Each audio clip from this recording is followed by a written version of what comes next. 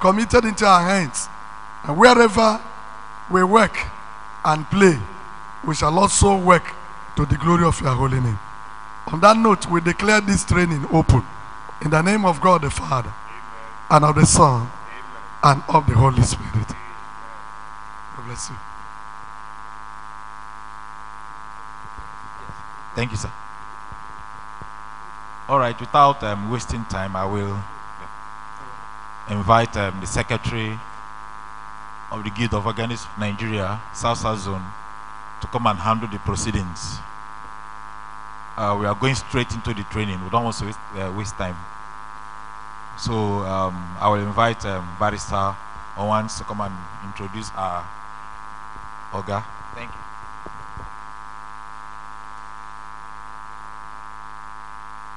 Thank you, the distinguished Vice President of the Guild of Organists, South Zone. Ladies and gentlemen, once again, I join my very distinguished Vice President of the South Zone to welcome all of us to this very important and promising to be great session. I'm privileged to meet a very special person today for the first time. But before I invite him to the stage, let me quickly recognize the presence of one of our own. He is here with his wife. I'm talking of Venerable Samuel JK and the wife. Please, just wave. Thank you. You're welcome. Every other member of the Guild of Organists, South Zone here presents, we indeed recognize your very important presence. And so without much ado, the South Zone is indeed very, very privileged to have two distinguished personalities who have come to bless us with their wealth of knowledge as it concerns the organ instrument. This is just one of the series of the programs that the South Zone of the Guild of Organists has put together for the benefit of her very special members. And so in the house we have, I'm sure all the way from Lagos, our brother Mr. Tope Olagunju is here. Please greet the house. You're welcome. And then the man who is going to take up the session to really impart on us is by no means a small man. I prefer to call him doctor, but he said I should leave it at the university. I'm a very obedient servant, sir. So I will obey and leave out the doctor. But permit me to say, we have, and please invite to the stage Mr. Ayo Oluranti. Just forgive my pronunciation of the name. Mr. Ayo, I was told, don't worry, it's not a hearsay, even though I was told. He's the man and the brain behind this beautiful instrument we have before us.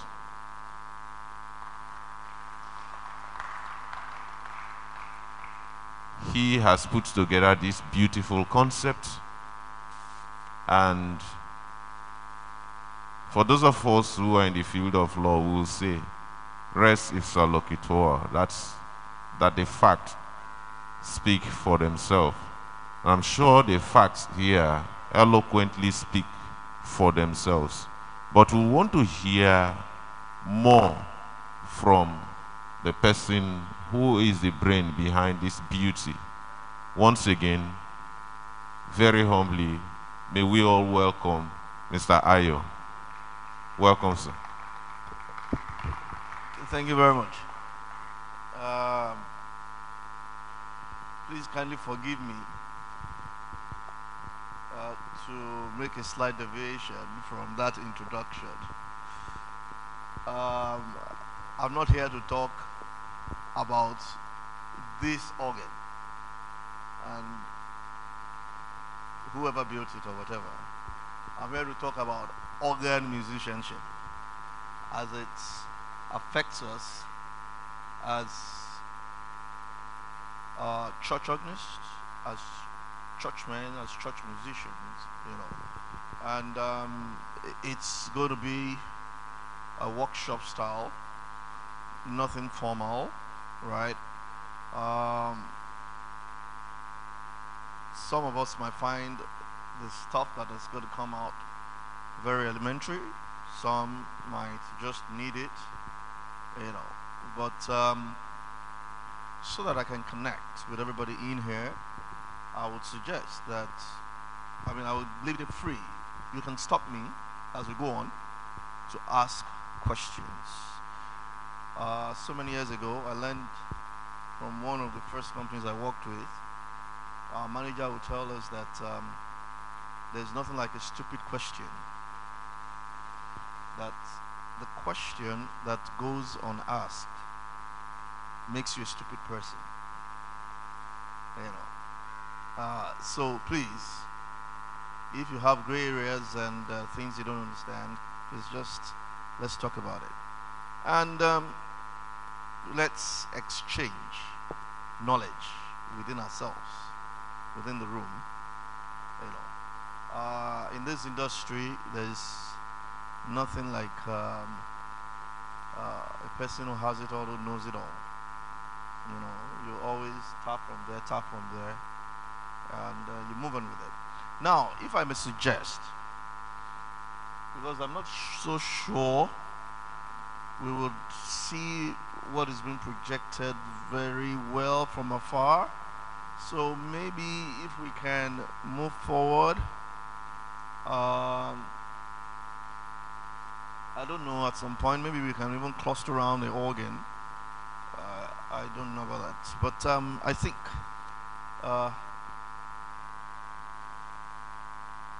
can you see that?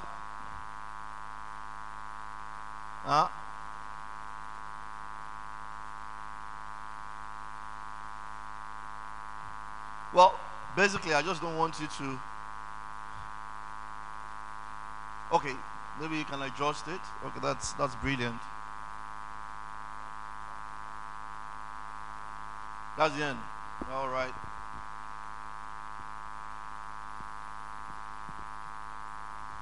Okay. As I said earlier on, I'm going to delve into organ musicianship. That's what I'll call it. And I find this topic very interesting because of our predicament in Nigeria and maybe Africa. You know, when the great musician Mozart said the organ is the king of instruments, what instrument was he referring to? Do we know? Basically, he was referring to the pipe organ, not these digital toys. You know. But over time, we realized that pipe organs are not affordable, even in the American system. And then we started delving into things like digital organs, which is still okay because, it still has a bit of semblance with the pipe organ in terms of structure. The pedal is there. You have manners and divisions. But one of the saddest things that happened to us is the contraption called keyboards, Yamaha.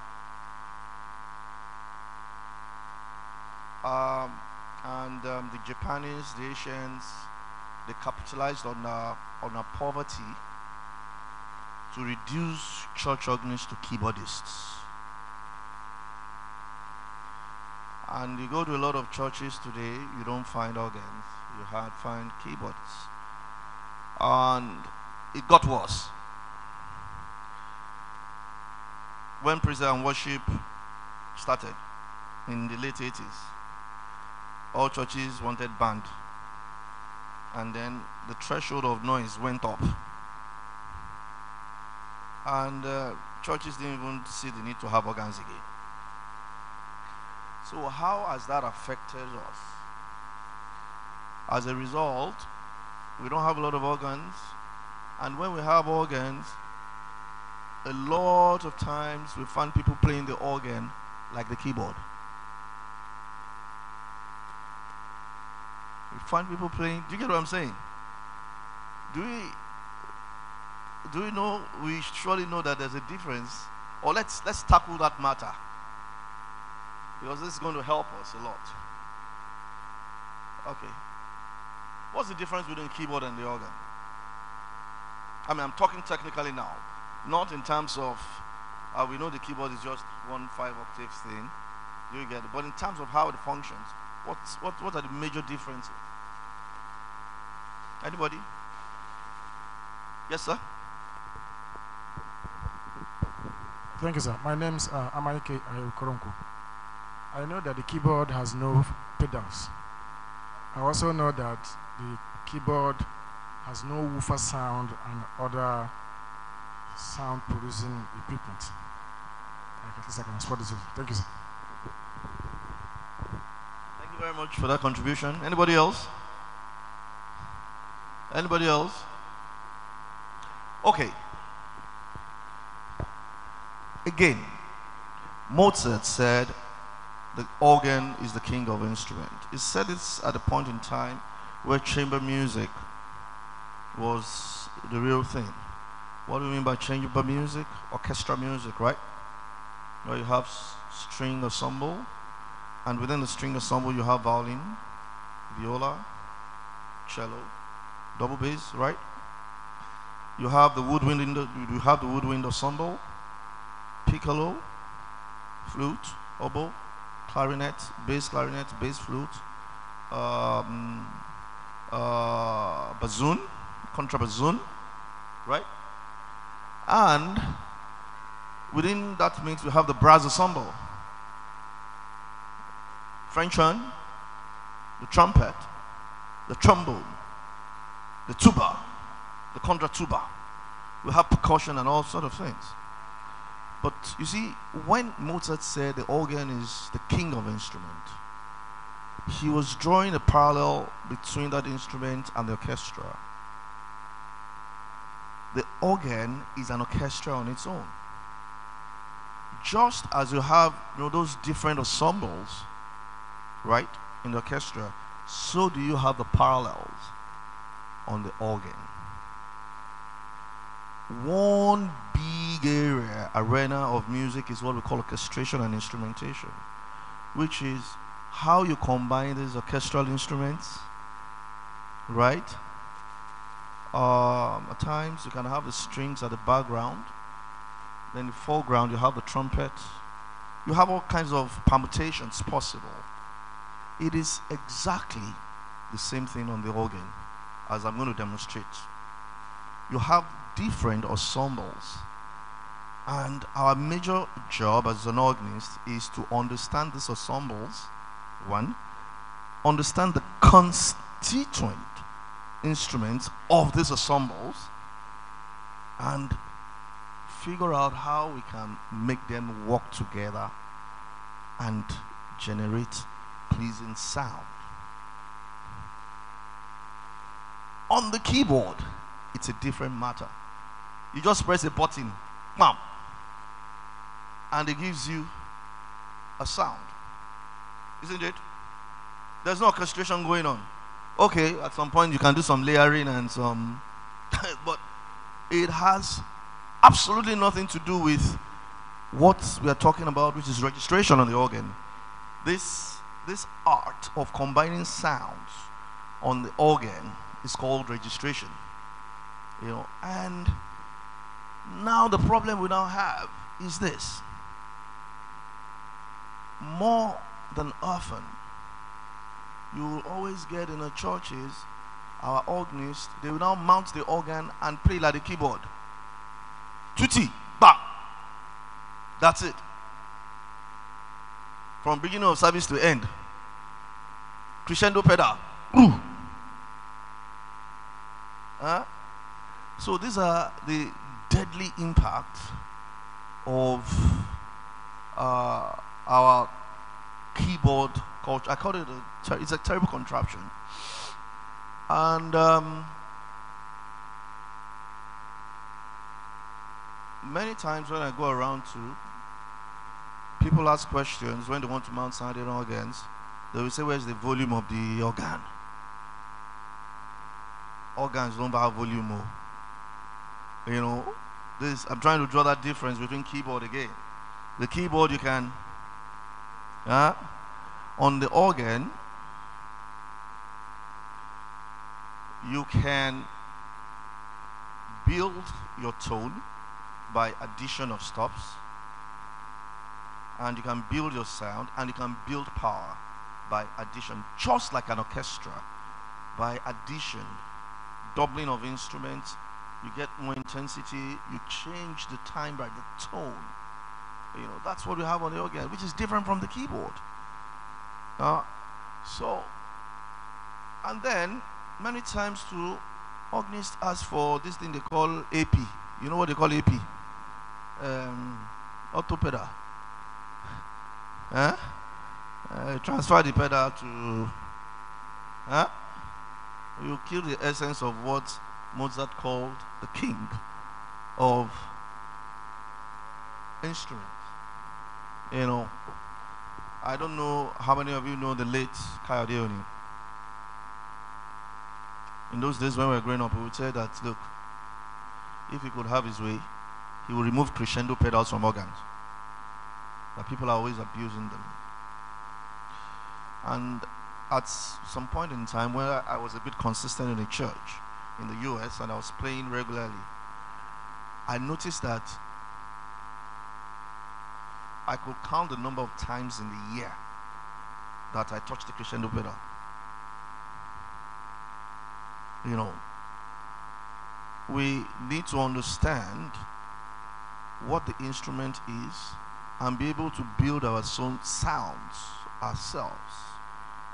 You know, there was one man called Joseph Nolan who came to give a recital, opening recital, inaugural recital somewhere in Pittsburgh. And the person who built the pipe organ apologized to him that one last thing they forgot to do is to hook up the crescendo pedal. And Joseph just said, oh, that's a very good thing. That he doesn't even know how to use it. He said he doesn't know how to use it, and that he might even accidentally step on it, thinking that he's swept at that. So it's a good thing that it's not working. You know, but for us that we have gotten into this culture of keyboard playing, you know, that crescendo equates to that knob on the keyboard for volume. So basically today, I'm going to plunge us into the several departments of sounds on the organ and get into the essence of understanding how to work with these things. But at the bottom of this registration thing we're talking about is a technical understanding of the music you want to perform. If you don't understand the music you want to perform, registration is useless. And at the bottom of this is something we call phrasing.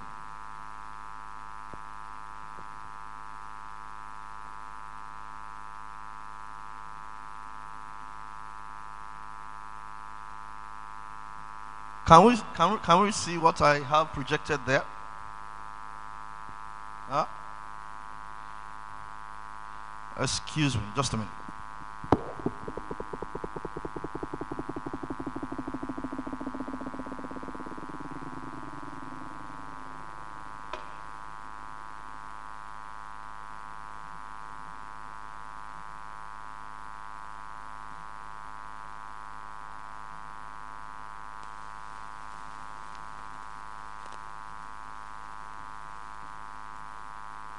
Now, sorry.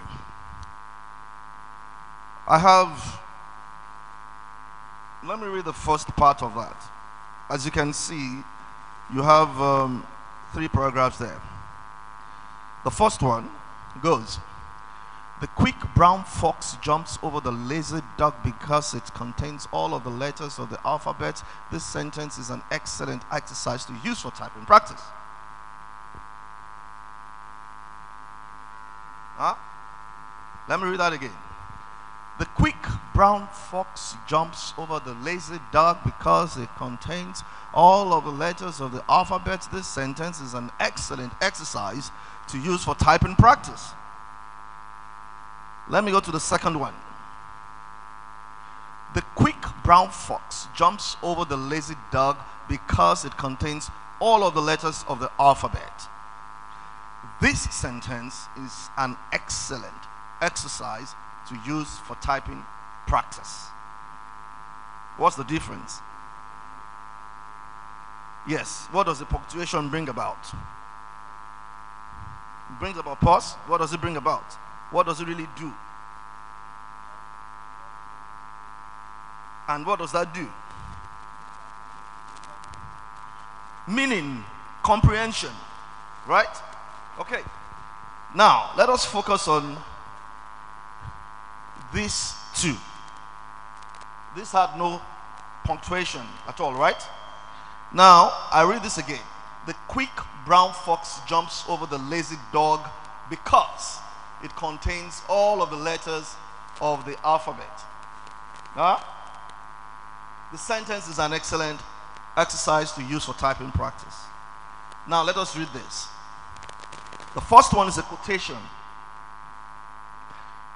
The quick brown fox jumps over the lazy dog. Quotation closed. Because it contains all of the letters of the alphabet. This sentence is an excellent exercise to use for typing practice. Do you get the gist? Do you get the gist? Those 3 paragraphs, they have the same letters, the same words. And the positioning of the punctuation changed the meaning. This one, the first one, is totally senseless. And this, in meaning, is different from this. Can you say the difference? Yeah?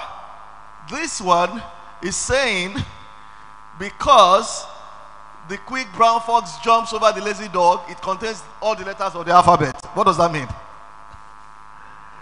But you have that because they are playing a big role, giving it a bit of sense.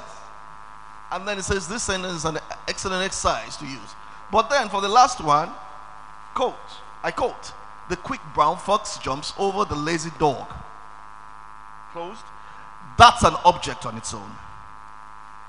And then, because this quote contains all of the letters of the alphabet, the sentence is an excellent exercise to use for typing practice. Totally different. All because we have punctuations and marks giving meaning. It's exactly the same thing in music.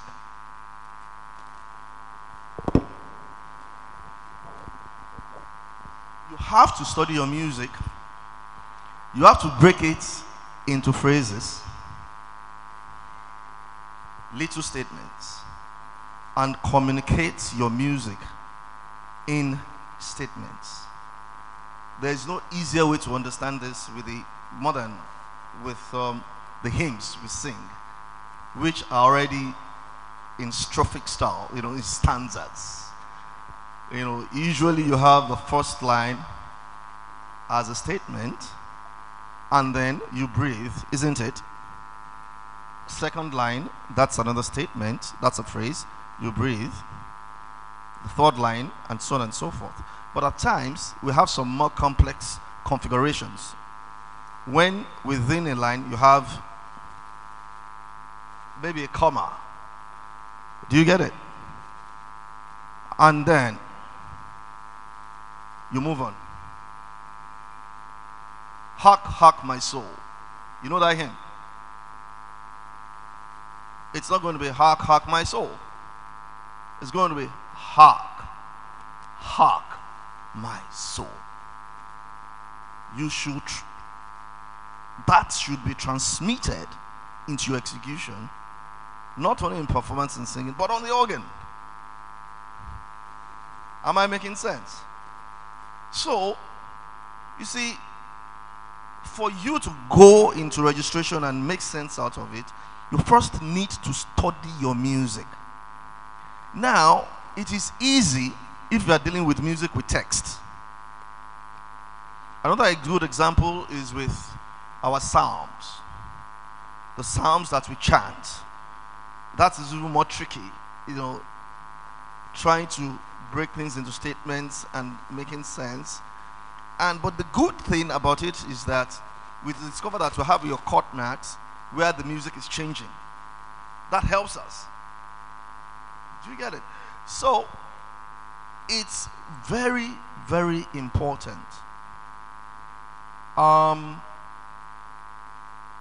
to understand the concept of phrasing.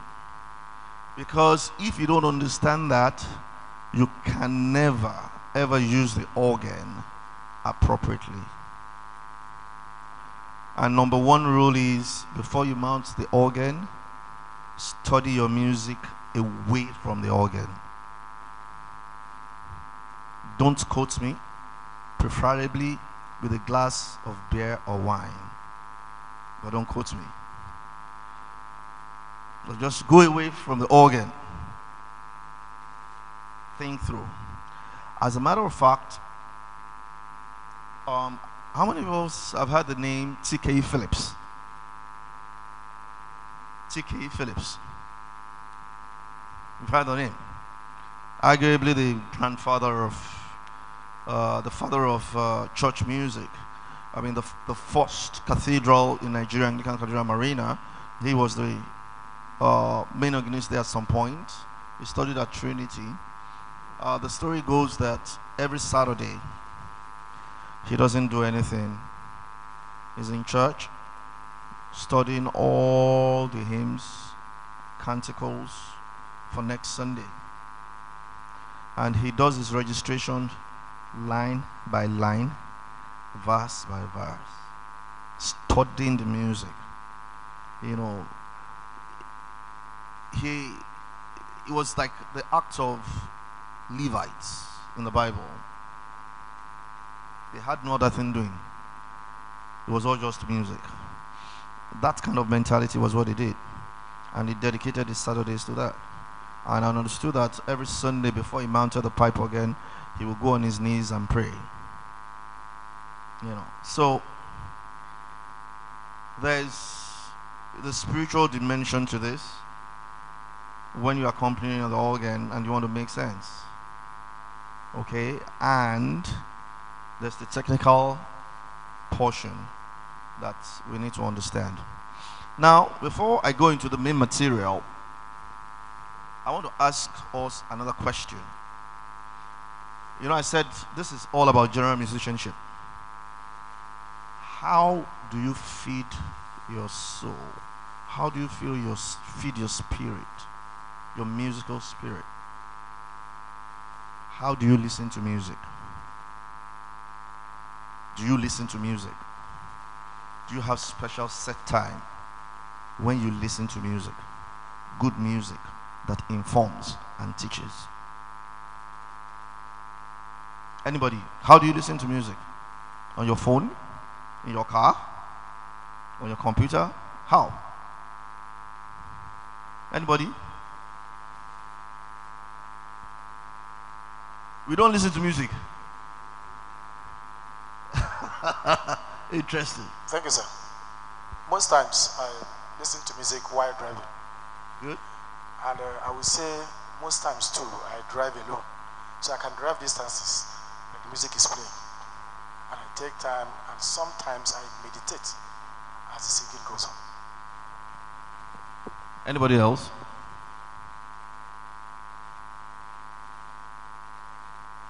Anybody else? Okay, this is what I'm hitting at. If you want to be a good organist, you need to find a means of listening to organ music, church music, through a system that will give you flat response. How many of us have been to the studio before to record? And when you record, you listen to what you hear. If you're given a CD, you plunge it in your system, it's different. The quality is different. Why is that so? In the studio, they're using, monitors that give you flat response. It doesn't dilute, it doesn't color. If you want to build your ears to understand each stop on the organ, how they work, you need to listen to good recordings on good playback system.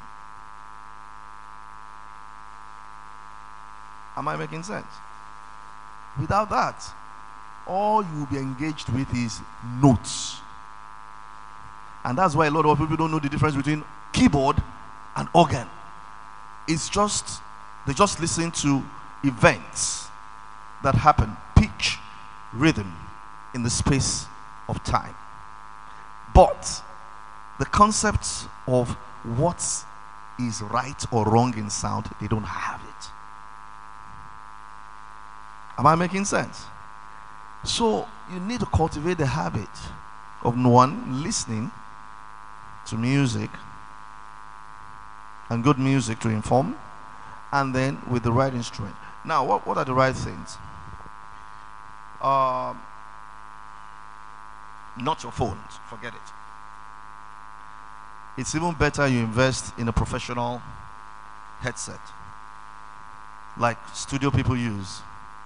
These things might be expensive, but for you to be a good organist, you have to invest in yourself. I don't believe there is nobody who would save for 1 year and not be able to buy one of these equipment. I use more of headphones.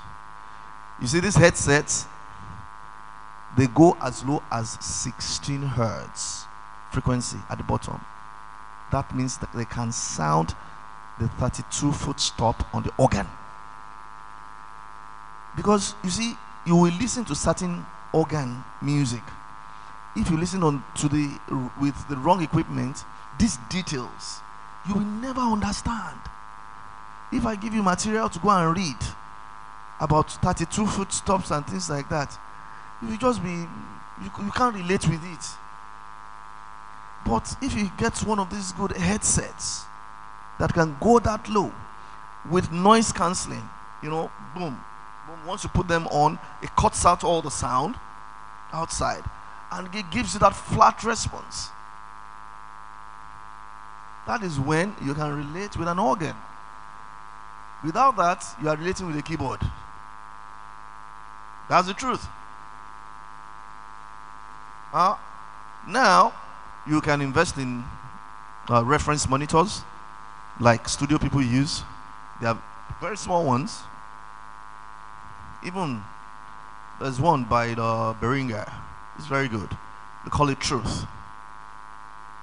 Get just to make out time every Sunday evening. Listen to correct music. It's just like going to church to feed yourself spiritually, to pray. Feed yourself. And if you can, change the stereo system in your car. You can get very nice speakers that will do all this stuff. I try to listen to, that's the number one thing. If I want to buy a car, People think I'm mad. I check the sound system. In fact, I research that before I go. You know, these cars, they come with premium, they come with standard. You know, if I find a car that has Pioneer speakers, we are talking. Do you get it? Priority for me. Because I spend a lot of time driving. You know, and I want to listen to a psalm chanted, and I want it to take me to where it should take me to. Do you get it? So, you see, let me tell you this.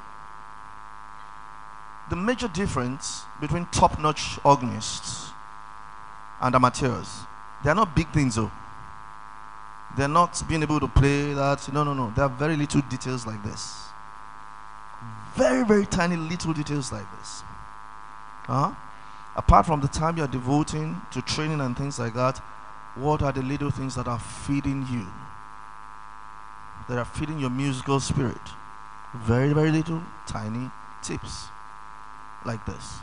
Any question?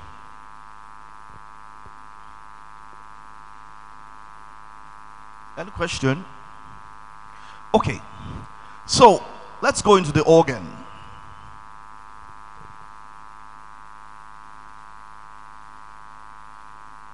I have the disposition for this organ.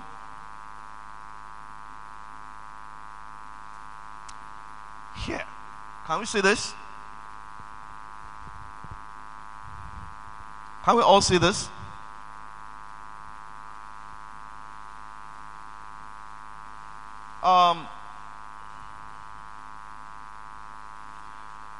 This organ, looking at the disposition, you can see there's a 3-manual organ. The great division, the swell division, the choir division, the pedal division. And if you're very vast with design of organs, you will discover that this top list has everything you need to express yourself as an organist and even delve into a major repertoire for the organ. Can I ask,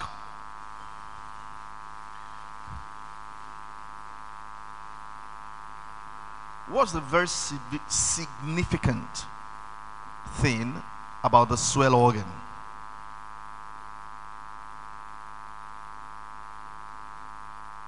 I'm talking generally, not with respect to this. Generally, for an organ, what is so special about the swell? Anybody? Okay, I'll tell you. Yes, sir. What? Take. Now, most of us may not be very conversant with the word swell.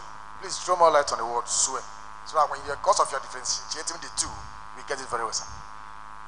Now, the swell is one division of the organ. On this instrument, you have this 3-manual configuration, right? The top one is the swell division. That's the swell organ, right? The middle one is the great. And this one is the choir. Do you understand? Okay. Maybe I should just go on into this. Now, each division, they have specific sounds. What you can achieve here on the swell is not what you can achieve on the great, and is not what you can achieve on the choir. They have different roles, and we need to understand what these different roles are for us to be able to get the right sound of the instrument. And for us, we don't need to go so far. Looking at this, look at great, look at swell, look at choir. Ordinarily looking at this, we can see the stop names. They are different, right? Right? Look at great here. We have sub principal 16 footage, major principal 8, half flute 8. We have swell, but done and so on. They're different. Now, what that means is that they are different instruments in quote. Do you get it? Having different sounds, which you need to understand individually and understand how to combine them. Now, that concept is not unique to this organ. That's what you find on all organs. Do you get it? It's a principle. That's what you find on all organs. Now, the stop names might differ, but generally they all follow the same principle. Now, I don't want to assume. Do we understand these figures? 16, 8, 4, the Roman numerals. Then at times we get into some fractions. Do we understand them? No. Now on the pipe organ.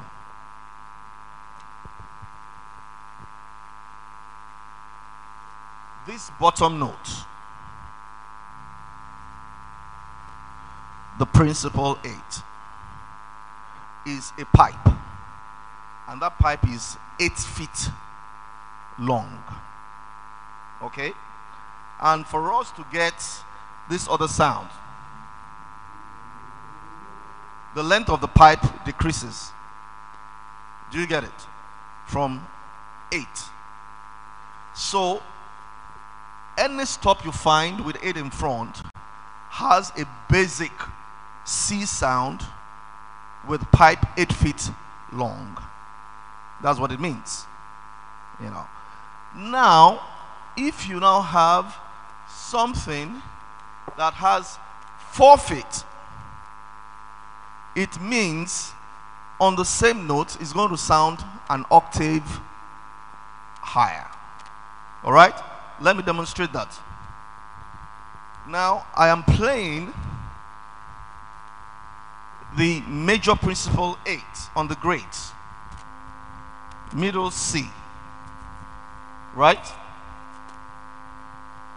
If I want to generate the same sound using a 4 footage, I'll play middle C below and get the same sound. The same pitch range. Do you get it? Now, what that means is this.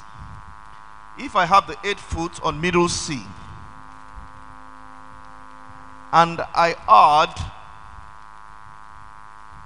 the octave 4, it's going to sound the C an octave higher on the same note. So this is principal 8 and I'm adding the 4 to it. Can you hear the difference? Let me play a chord. If I add the 4, I'm still going to go into that. Now, you have Roman numerals.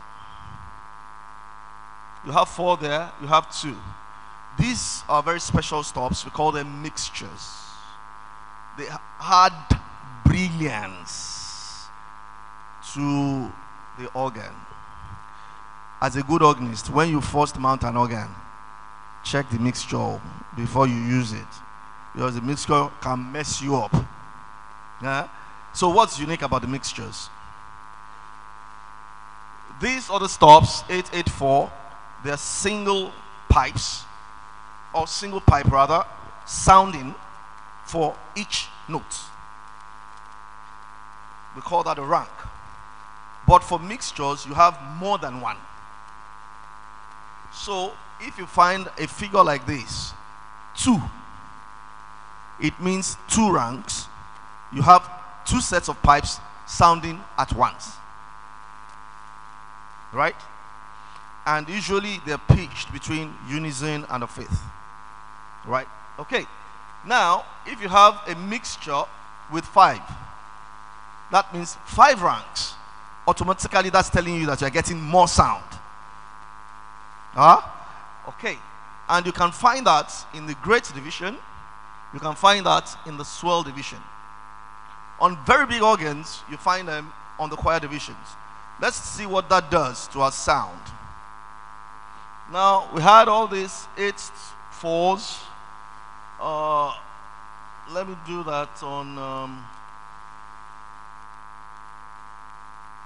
Now, this is the sound without the quint, the rush quint, 2.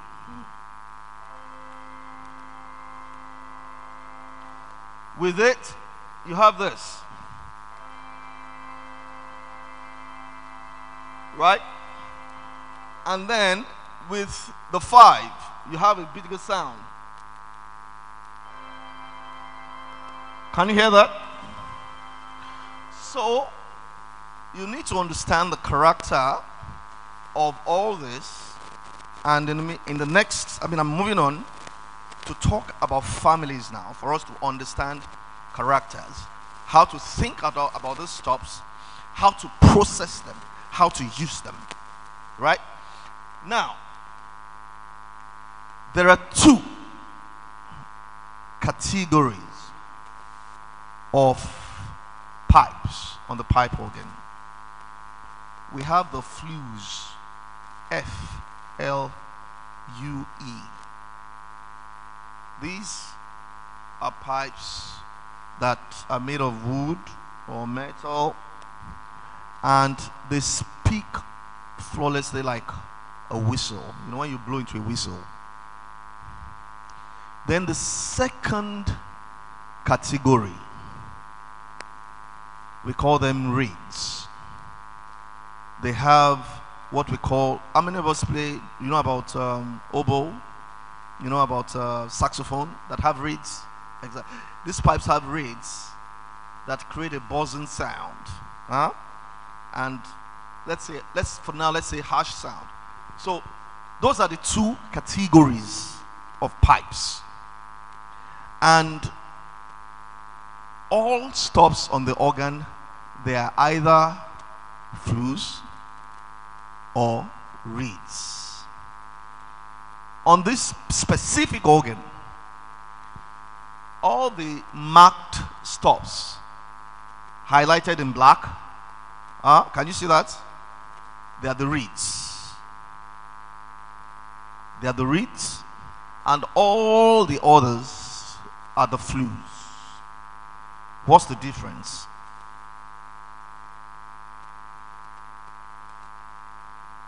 This is the flute sound.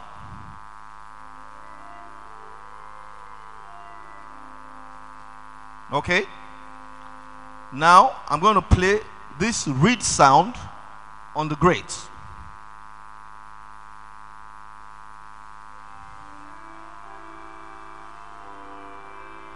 Can you hear the difference?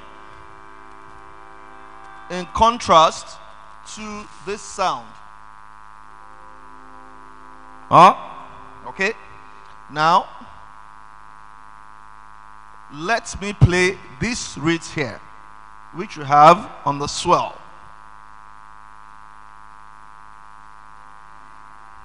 That's the oboe with the horn, and then with the clarion. Actually, that's clarion, not clarinet. Contrast that to flute sound. Now, on the choir, you have, note this, trumpet 8, trumpet 8. So that means you have trumpet here, you have trumpet here. Let's see the difference.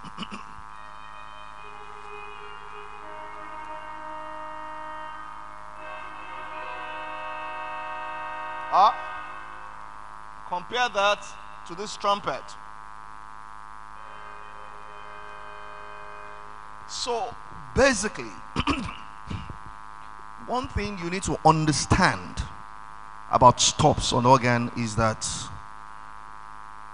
there must be distinction in all the stops. No 2 stops must be duplicated. No 2 stops must sound alike. Do you get what I'm saying? You know, I'll demonstrate that in more details. Then you can see in the pedal division that you still have reeds there. You have the Posaune, which is the German name for trombone, and then you have the trumpet.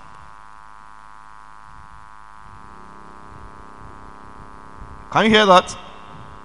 Now let's compare that to this sound, principal bass wood, which is a flue sound.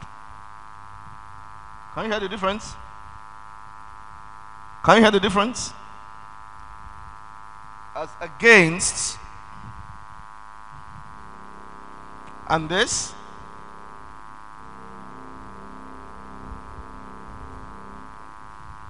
So basically, you have to understand that the reeds come with a buzz.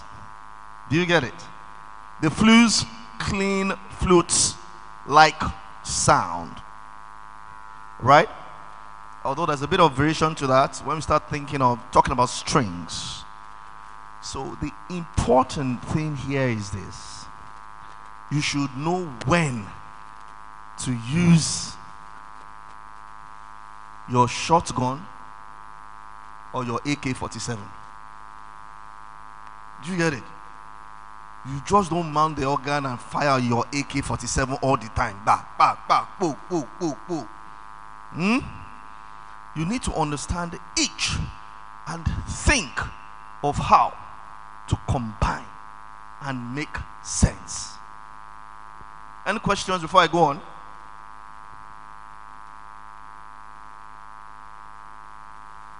Any questions? Please, as I admonished us earlier on, there's nothing like a stupid question. The question that goes unasked makes you a stupid person.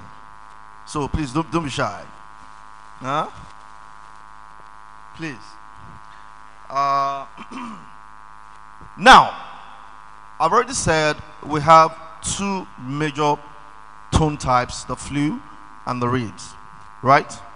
And within that, we now have families, just as we have families in the orchestra. You know, you have the string ensemble, you have the woodwind ensemble, you have the brass, percussion, keyboard, right? And for us on the organ, we have strings, which try to emulate string orchestra. Emulate, when we say emulate now, gives us a feel, the same affect, that's the word, right? Not exactly like strings, We have that family. Then we have the flute family, which actually emulates flute, orchestral flute, right?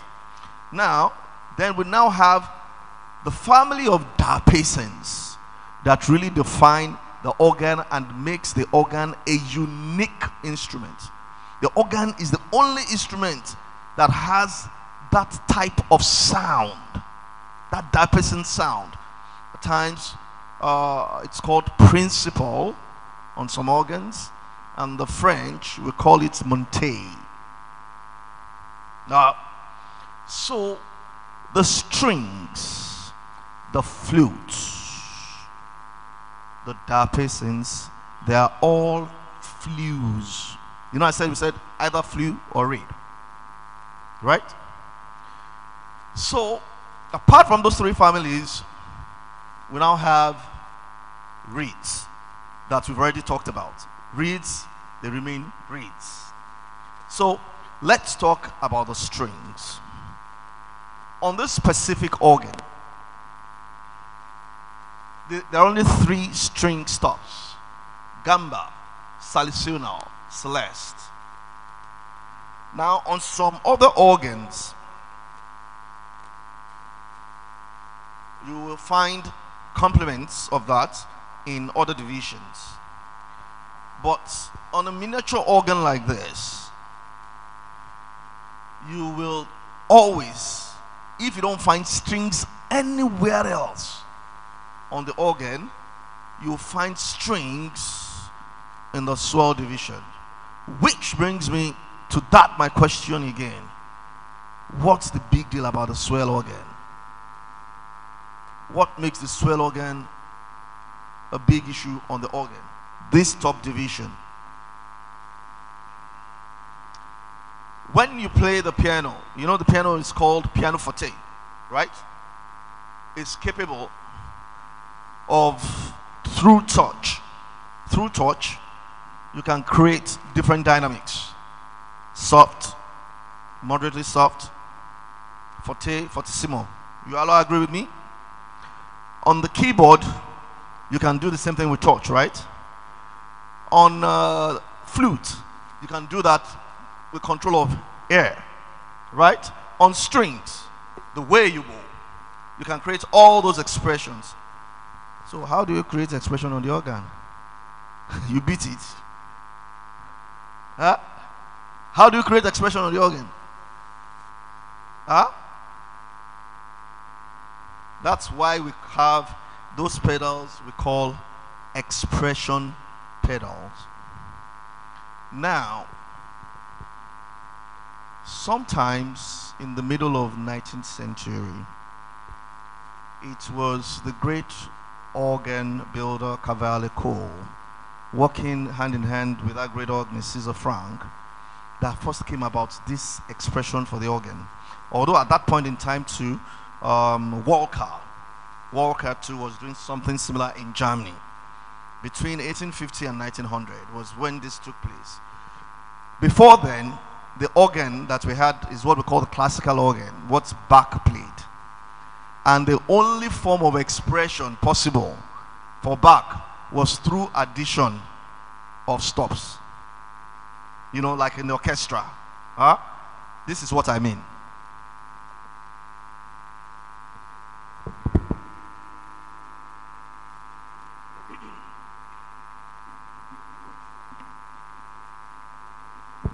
Now, I have just a single sound, a single stop,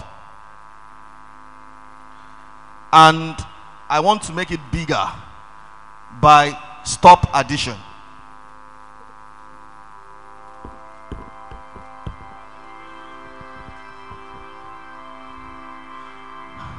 So that was what we had before the middle of the 19th century.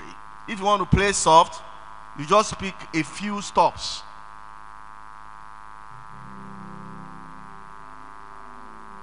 And then if you want it to be louder, add stops.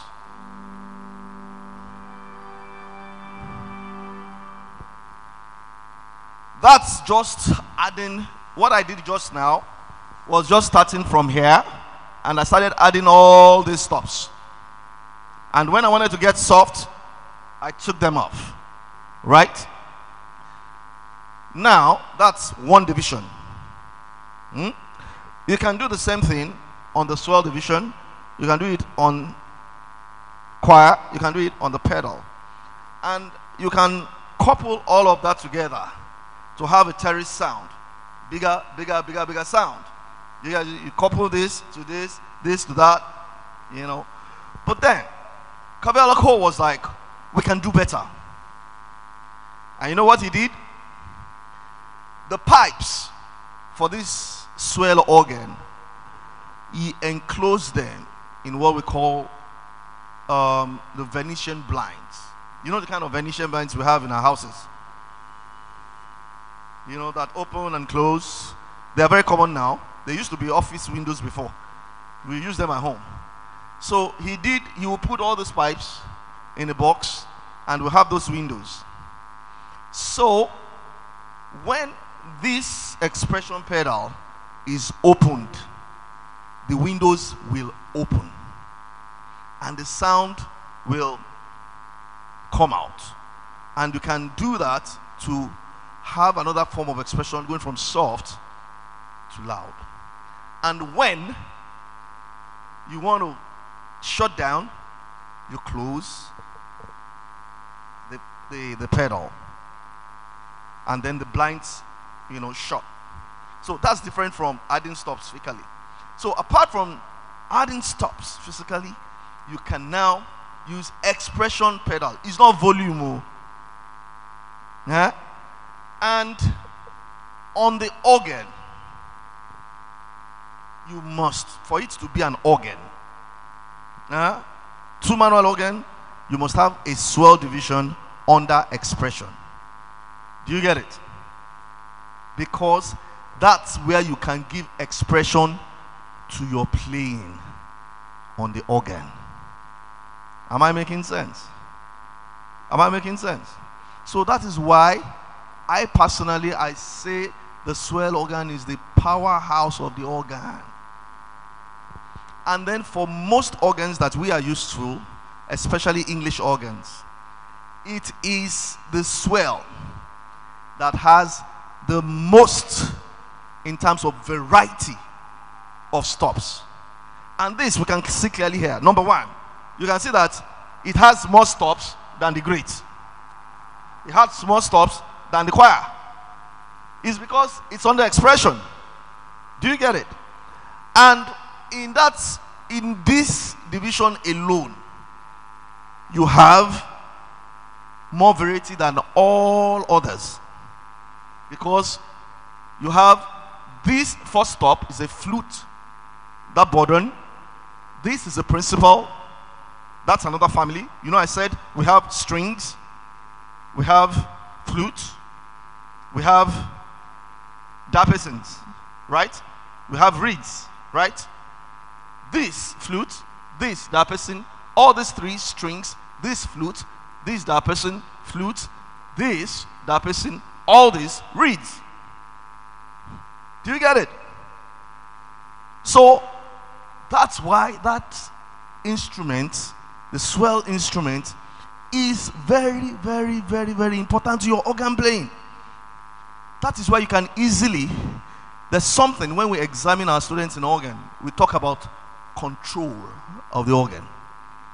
If you want to learn the secret of controlling your organ and being a meaningful organist, then you must master your swell. For me, whenever I go on an organ, the first place I go to is the swell. When I try out the stops, I will know whether I still want to play the organ. If the swell is not, making sense, I walk away from the organ straight up. Okay? So, for us to understand this, I will demonstrate the swell to you.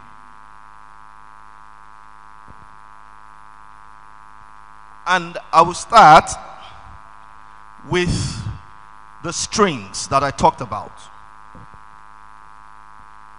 Now, you have the strings under expression.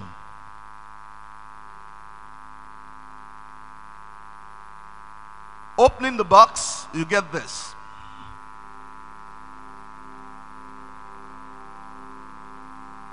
Okay? Now, you have the flute under expression. Opening it.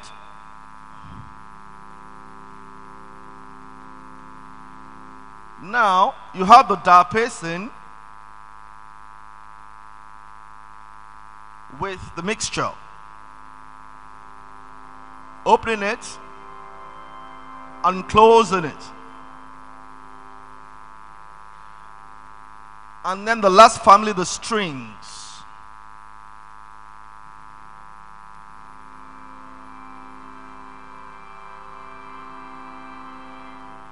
Now, in your playing, just as with an orchestra, you can combine flutes with strings, strings with dapesons, and so on and so forth. So let us see a bit of some combinations. I'm starting with strings combined with flutes. Remember, I told you that before 1850, it was by addition of stops that we had expression. So that rule still holds, in addition to the fact that you can open and close the swell organ. Now strings alone with flutes added now.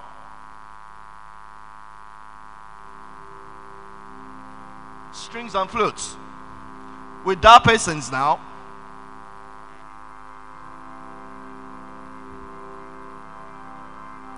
With reeds. And then you have your full swell.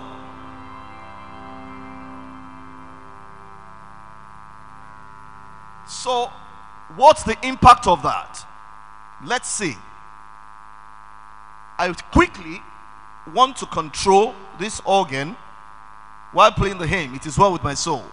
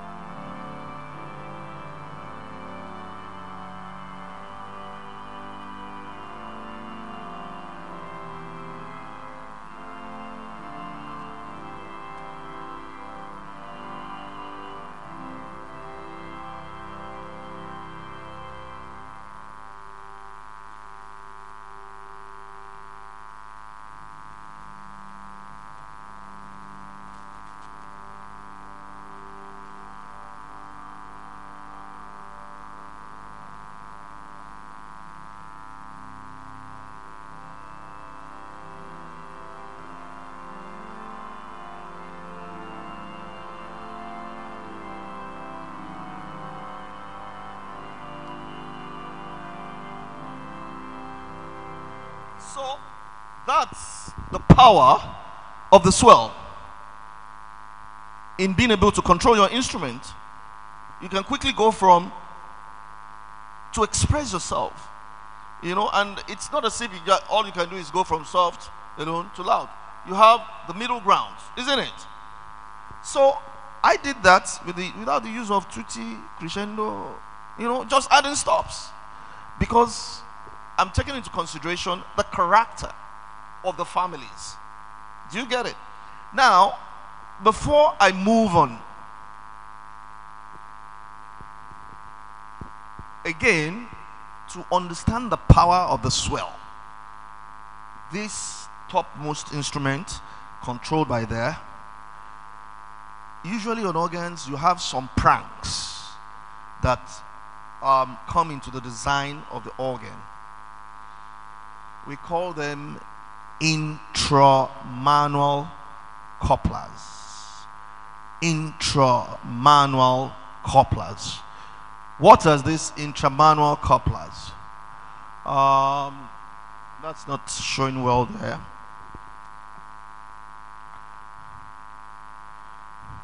Yeah, this is what you have at the bottom here. The swell octave, the swell sub octave. You see, these toys can make you, you know, change your sound quickly if you know how to use them. What does the swell octave coupler do? Anybody? Anybody? Swell octave or octave coupler. What it means is that any note you play on any stop is going to add another one octave higher. Then the sub, anything you pull, it will add. Do you get it? Now that trick was used in organs that, you know, budget organs, you don't have enough pipes, because you're supposed to have one pipe per stop per key. So once you don't have that, take for example, look at this disposition again.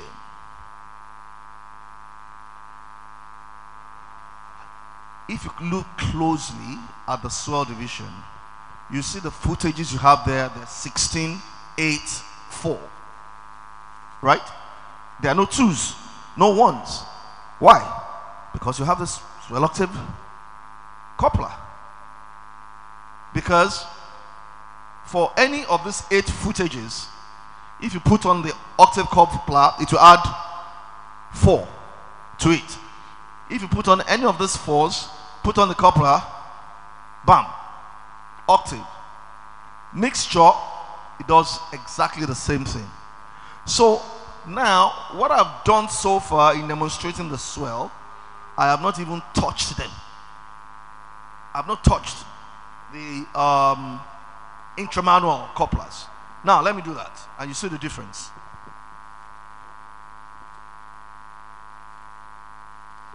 So I have my swell sound, complete swell sound,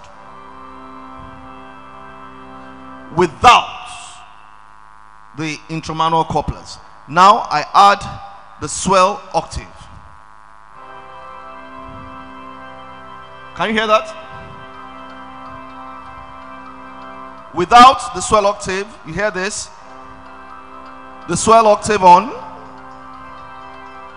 Then with the swell of sub octave, which adds the 16 footages.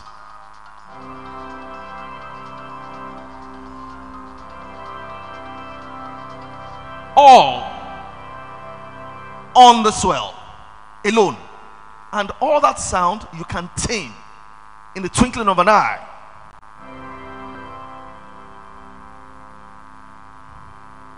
So tell me, why do you need tutti on the organ? Huh? So why do you need crescendo? What? Exactly. You just need to understand your swell. That's it.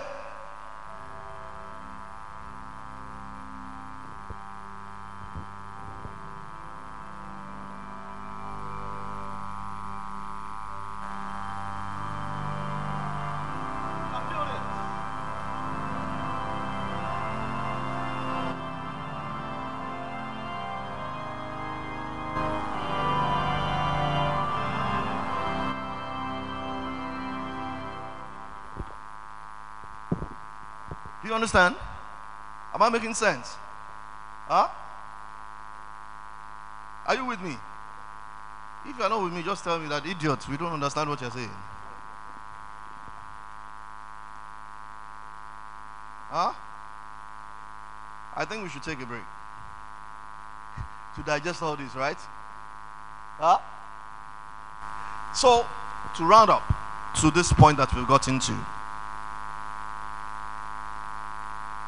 if there's nothing you are taking away from this workshop, take with you the full comprehension of what the swell organ is. The powerhouse of the organ, the swell, what it can do is enclosed. Do you get it? And then you have a broad range, all the families, all there. And you can quickly bam, bam, bam, without losing any sweat, any sleep.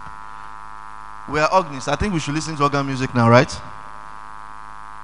So, I want to call... Oh. Don't worry. Let me save you the stress. Gentlemen and ladies, I think what we have enjoyed so far demands of a round of applause.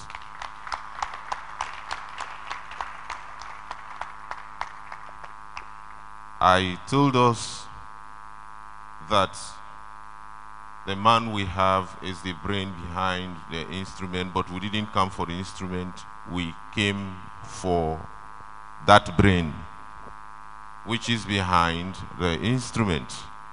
And I'm sure the little but very significant moment we have had with our speaker has been of a tremendous impact on us.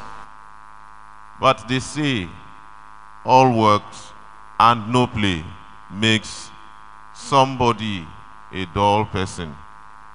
At this point, we need to relieve ourselves a little of the so much heavy load we have put into ourselves. And on that note, may I have the singular honor and privilege to invite our brother to give us some relief on the organ. I am talking of no other person but our own brother who has come all the way from Lagos. My friend, Tokwe, please come and give us small touch on the organ. A round of applause.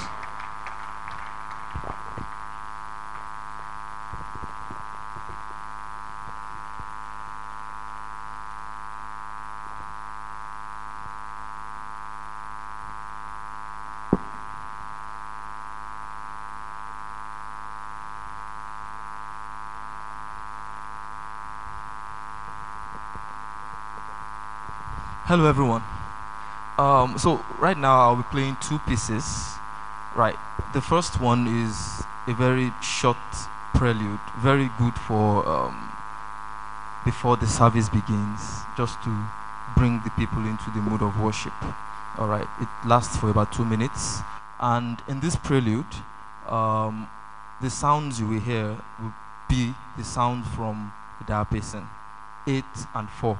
Nothing beyond that. And we can see how beautiful we'll be able to express between that simple sound.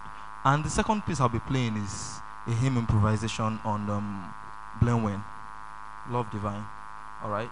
And here I will build up from the strings into the big sounds, into the reeds of the organ, where I blow up the organ entirely. It's not going to catch flames anyway.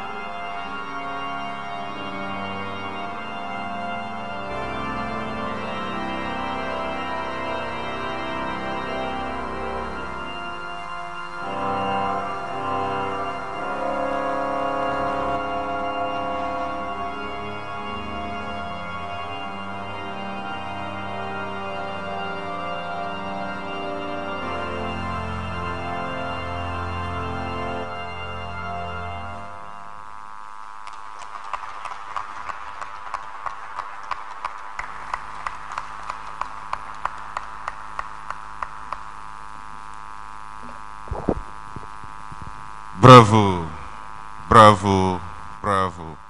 Ladies and gentlemen, once again, a round of applause to our brother Tokbe. I'm sure this is a practical aspect of what we have been discussing.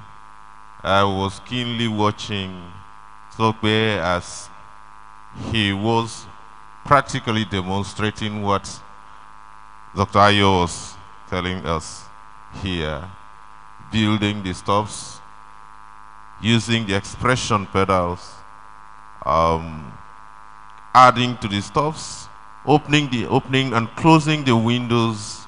I'm sure a whole lot of you even saw more than I did, but that was a wonderful performance of the blowing.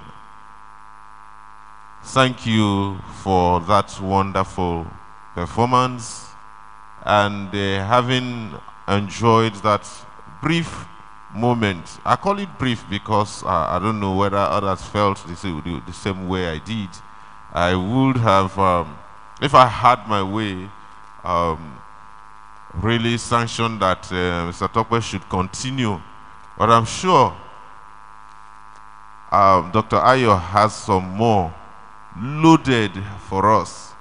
And after today, I'm very optimistic that a whole lot of us will go to our various churches, being different stocks of organists. And I'm sure our congregations will begin to wonder, where did he come from? Where have you gone to? God helping us, the spirit and the beauty of organ playing, that very unique culture once again will be instituted. And on that note, ladies and gentlemen, may I, with honor, once again invite our brother, Dr. Ayo, to continue to load us with his wealth of knowledge. Welcome back, sir. Thank you very much, sir.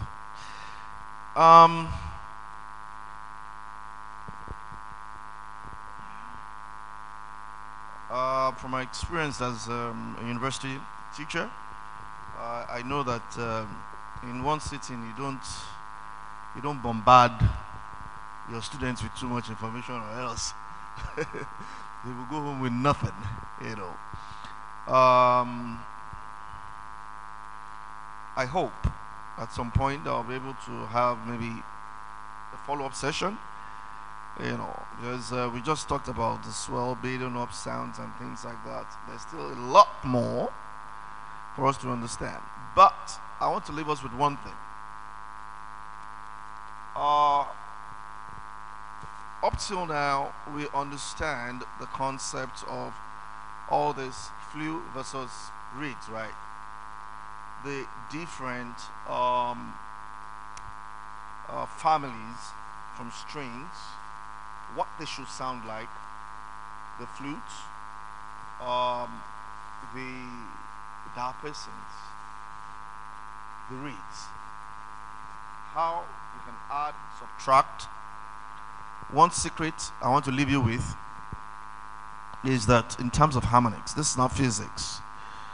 At times, you don't want a big diapason sound on your organ, but in dissecting the diapasons, what do we have? The harmonics for flutes and strings. So technically, when you combine flutes and strings carefully, you get the diapason sound. And that's one of the tricks in this swell division here, because it has only one diapason, which is the Geigen diapason. Let me just show you that briefly. Yeah, you see that there? That Geigen principle sound. There's the sound.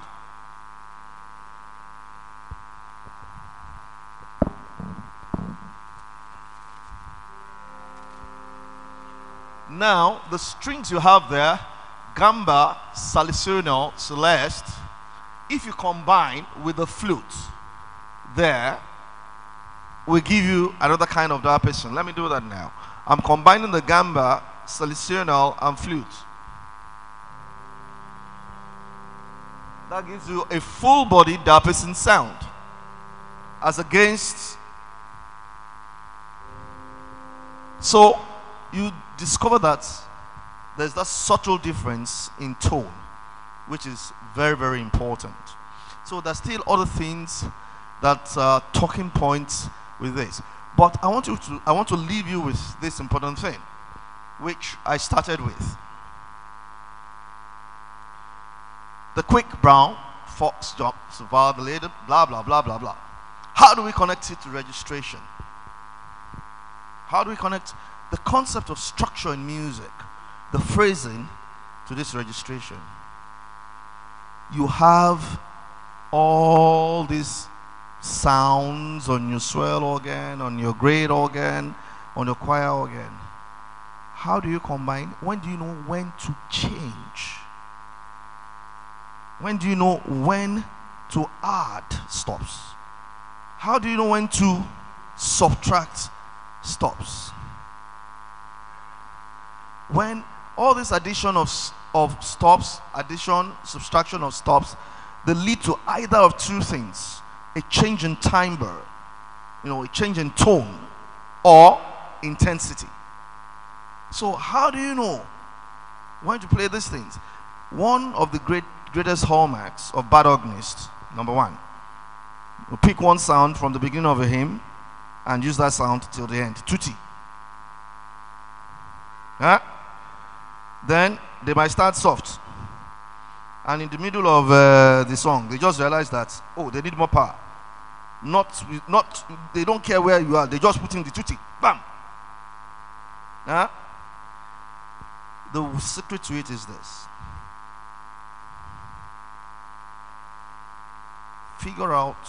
for starters, figure out your shape, your phrasal shape. And for elementary thinking, for each line, right, have a sound strategy. Your second line, you break. Do you know how to break your phrase on your organ? You lift up your hands completely. Usually at that point when you lift up your hands completely, you can quickly change your registration. And then when you resume, it's a new sound. Then you can have that smoothness. Am I making sense? You must be very exceptionally good for you to change your sound within your phrase. If you're going to change your sound in your phrase, then you are going to add stops or take stops in such a way that you're not going to encounter a road bump. Bump. Bump. It will be a kind of gradual, subtle thing. Let me try, let me think of a hymn. Okay. And you will see how I will break my phrases and introduce new stops.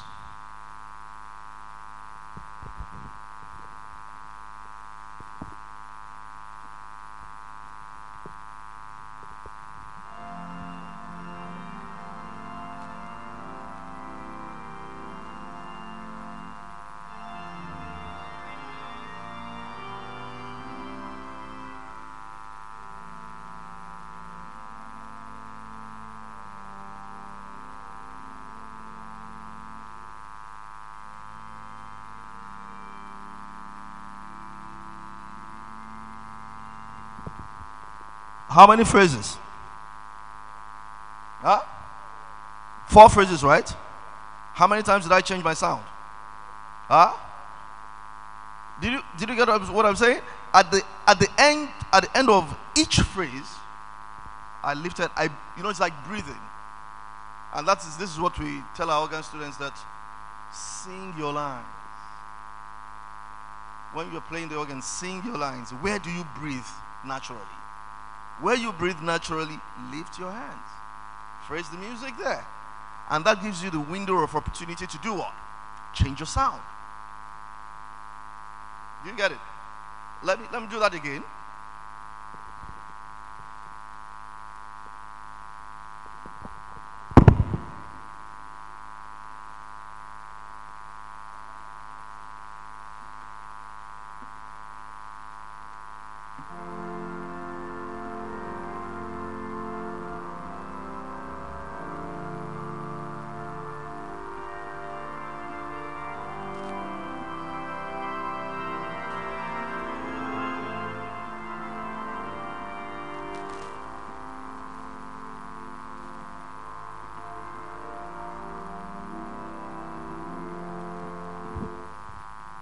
That's a perfect example of how.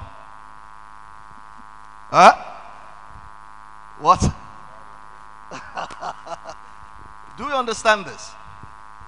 So basically, it all boils down to this: that how do you want to punctuate your music? Now, it's not all the time that your punctuation comes at the end of your phrase. Now, if it's a hymn you're playing, it's easy because you follow the text and you can see at times some lines they carry over to the next line, and you tell your choristers single breath, isn't it? You know, you do the same thing on your organ. So this is why you have to study. So it's not a rule of thumb for you to say every four lines. As a matter of fact, at times you might use the same registration for one whole verse. Do you get what I'm saying? But the point is, you must have a strategy for your hymn. If you're playing, even if it's a solo you're playing on the organ, you must break things down like this. That how do you want to communicate your statements? Then once you understand that, the next thing is, how do I make my organ speak? How do I make my organ speak? Now, one point where we run into trouble again is when we're dealing with hymns that have, when the harmonic rhythm is 0. Harmonic rhythm means the harmony is not changing. You're repeating chords. You change registration? Do you articulate? Let me think of one.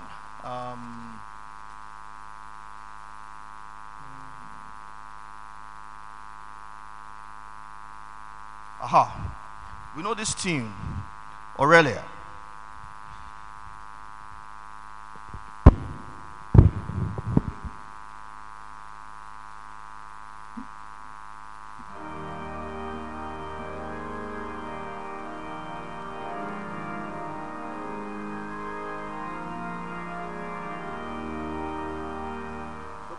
The point I'm trying to make here is that the same type of articulation you use at the end of your lines might be what you are going to use on the basis of each harmonic movement. So what I played initially was rubbish.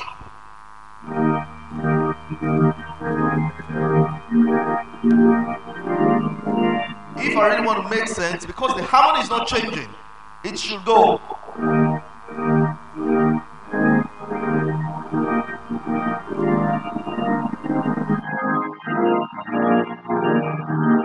you understand?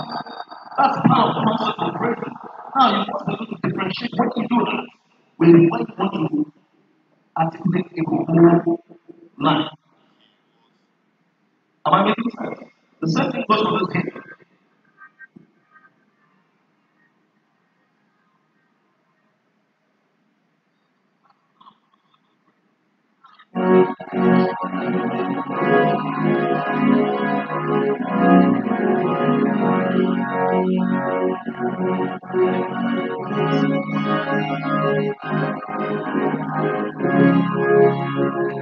One of the things where our articulation, it's easy for it to get it mixed up. Why you articulate each repeated chord with the line.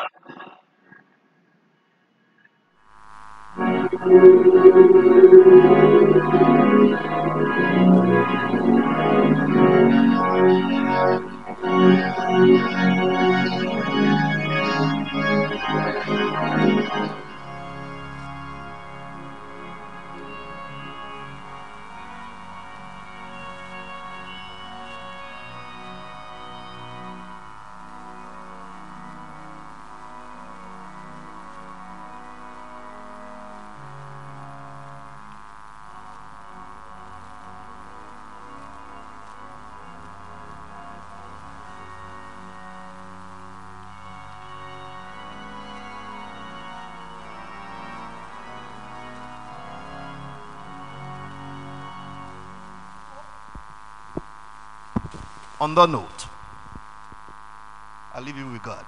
Thank you very much.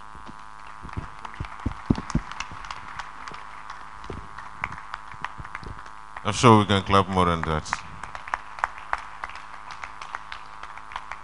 Gentlemen and ladies, it's been a wonderful moment with Dr. Ayo and our brother Sokwe,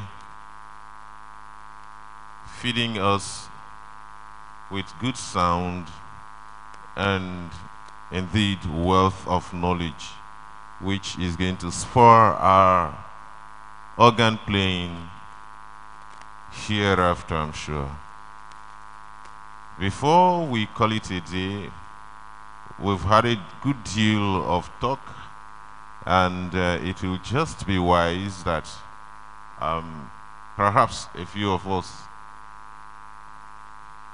make comments on what we have heard so far, or questions, so that we don't shut ourselves out completely. And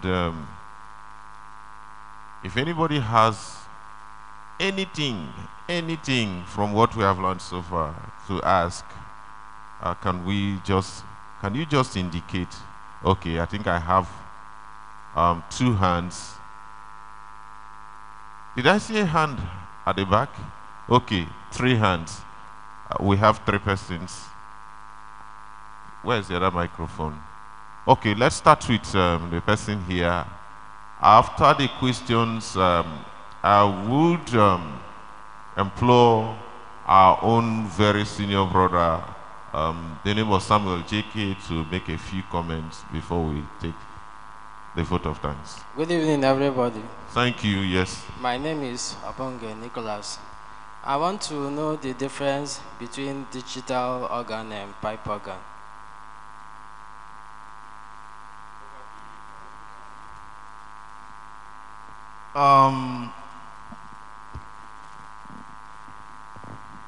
The pipe organ is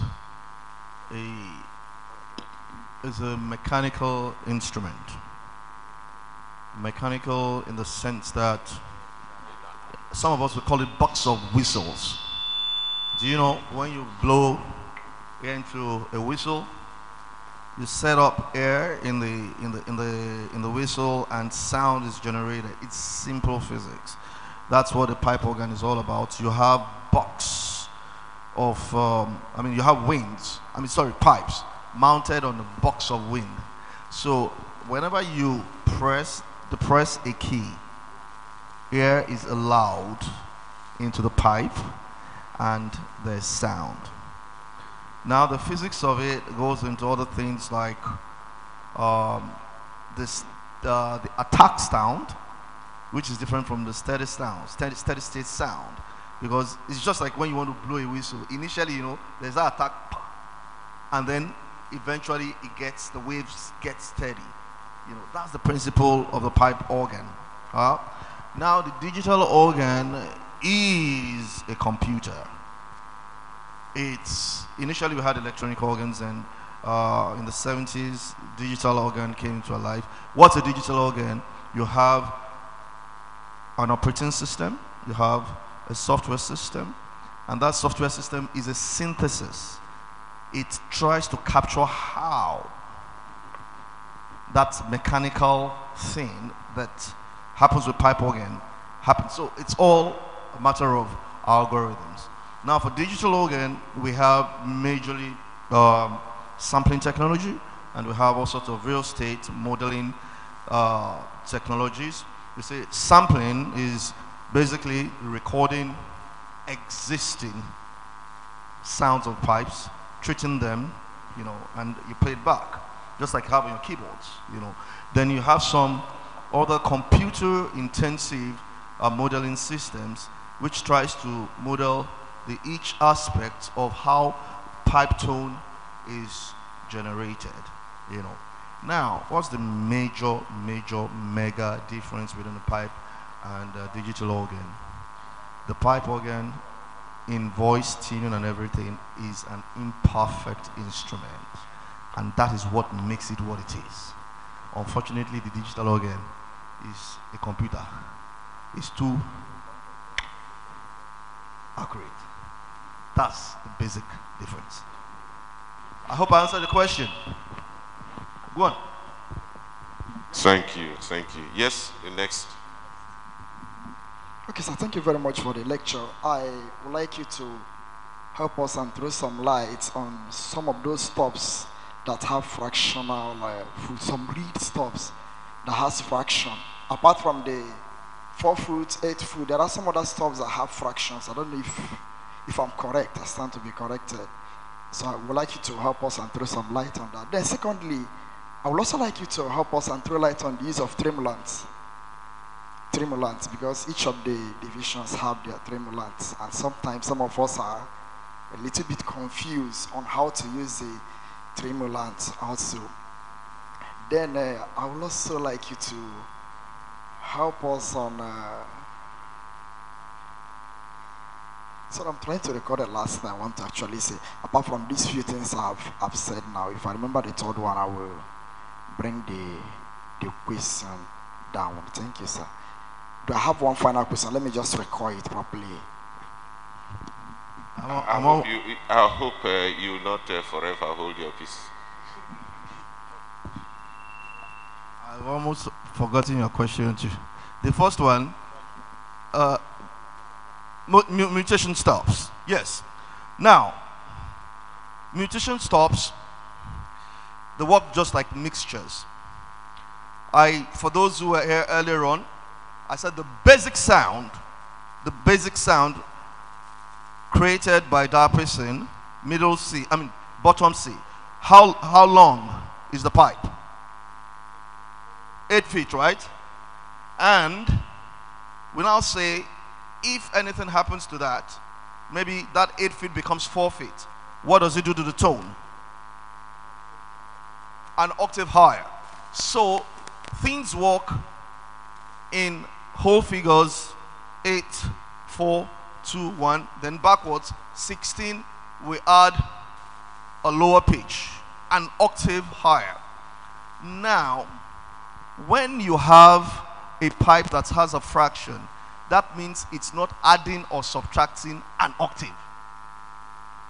It's either adding a third, and that is what you get from the tiers, which is 1, 3, 5.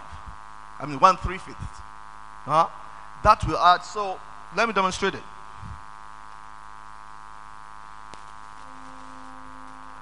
The 8/4 add things like this.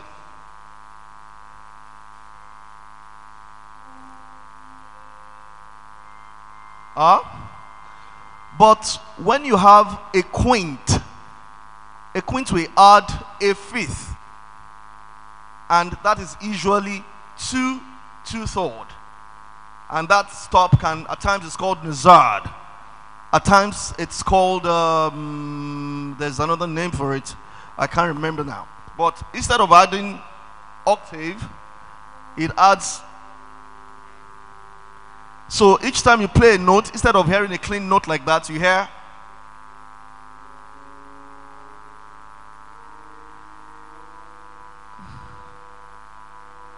Do you get it?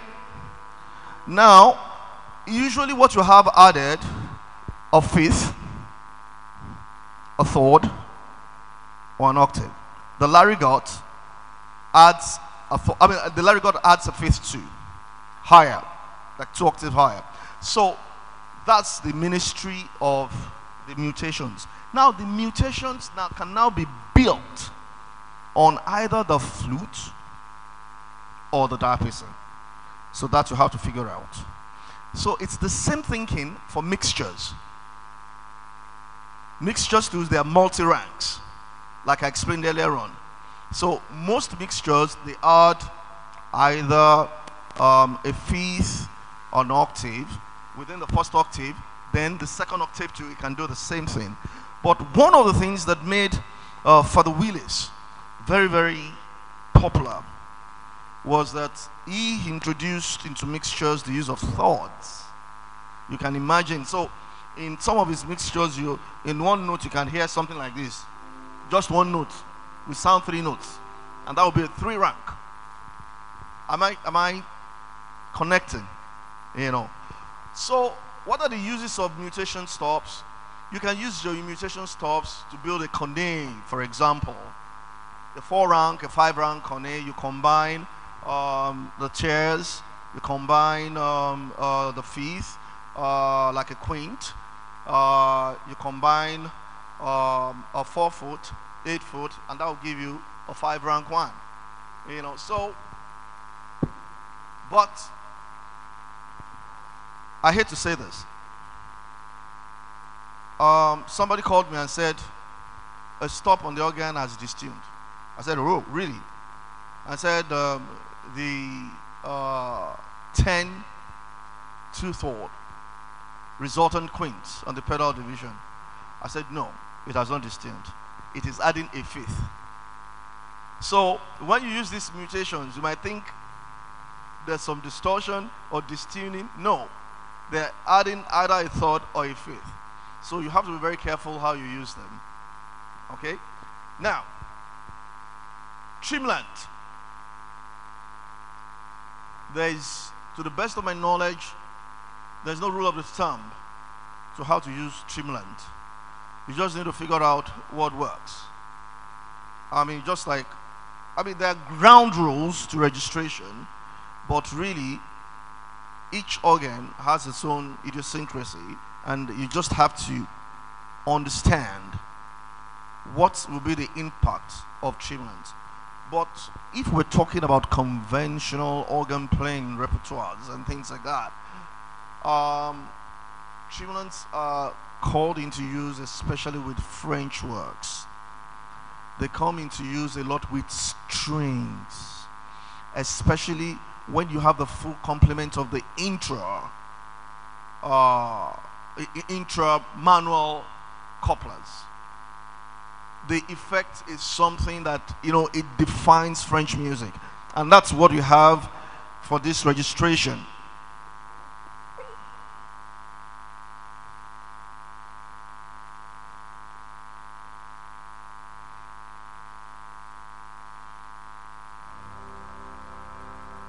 That's with the stimulant and the intramanual coupler. And extending that to other parts of the division, you have this.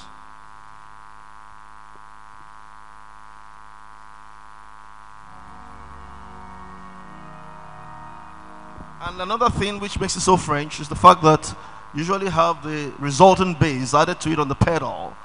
That is the 32nd, and that's where you hear the rumbling.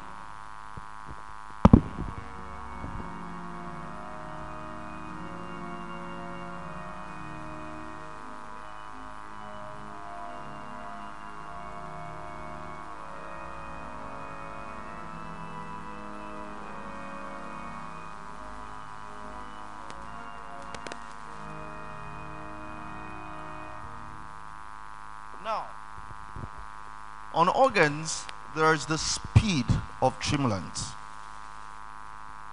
You can have these tremulants that are very, very wavy, and if you use them with flutes, then your organ will start sounding like a gospel organ or a keyboard. Do you get it? Is that bad? Is that right? Is that wrong? I don't think so. It all depends on what you want to achieve. But I will caution you, when the choir is singing, be careful with the use of tremulants, especially when the depth is so much, it can mislead. You know, so it's just a matter of you understanding your instrument and achieving the kind of sound. You are the sound designer, so to say. You need to create the sound. You see, the most important thing, like I've been saying, and which I want everybody to go away with, don't be a keyboardist on the organ. Don't be a keyboardist on the organ. Don't play the organ like you are playing a keyboard. Just choose one sound and stay with it. Look for tutti. Bah! If I can have my way, I will ban tutti on organs. My organ students, I tell them, don't touch tutti, don't touch crescendo pedal. I want your mind to work. All these stops, they are beautiful. You get it? It's just like having a pool of workers in a work system, you want teamwork, isn't it? You do your contribution, you do your contribution, you do your contribution. Do you get it? You will bring out the best. Then you'll be talking of efficiency of the system. Then you'll be talking of effectiveness of the system in terms of your product. It's the same thing with the organ. How can you have 30, 20, 48 stop organ and then you just go on tutti, bam, and you are dancing on the organ, you think you're playing the organ? You're fooling yourself. Or you just went to go to the crescendo pedal, bam. So think and be genuine. How do you combine your flutes and your reeds, the strings, and so on, your mutations, your tremulants?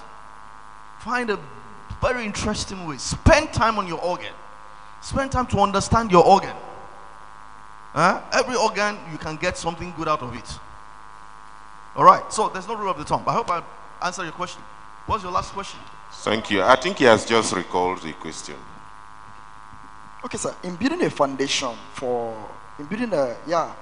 a foundation, are there stops? Let me put it this way: are there stops necessary, and the ones that are not necessary in building a kind of foundation to introduce a work? That's what I mean. I want to introduce a hymn. Are there rules that says maybe these are stops to be used, or let me say 8 foot must be there, 4 foot principle must be there? Are there things of that nature? And are there also stops that we should not use in building our foundational sounds? Then finally, wait. Let me answer that one. The worst thing that can happen to you as an organist is to be pedantic. Work like a machine. This is this. Now, there's something you want to confuse. When we use that expression, foundation stops, it has a meaning. It has to do with basic stops of 8 footage, at times 4 footage, and usually flutes, strings, and day persons. Reeds are not included. That piece that Tokwe played, the first one, he made use of foundation stops extensively. Do you get it? Now, don't use that to think, oh, what are the foundation stops you need to introduce? No, it doesn't work that way. I mean, it's just like when we say plenjo on the organ. Plenjo just means bringing, it's a chorus on the organ. The same thing with foundation. Now, when it comes to introduction of a hymn, there's no rule of the thumb. There's only one thing you want to achieve when you introduce a hymn. What is it? Clarity. You want to lead people to sing Abi. Your choristers are already asleep. They don't remember the tune. The congregation has no idea. You want to make it so clear, and let me give you an example of what not to do when you are introducing.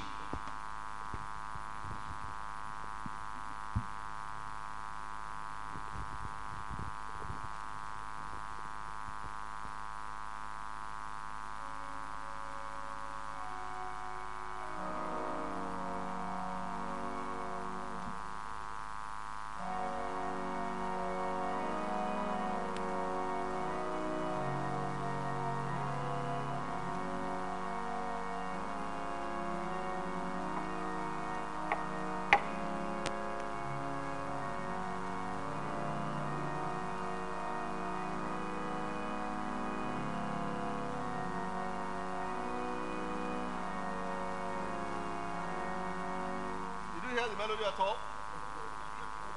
Do you know the hymn I'm playing? You don't? That's an example. That's an example of what not to do. I was trying to introduce Matradon. Let's assume it's a communion service.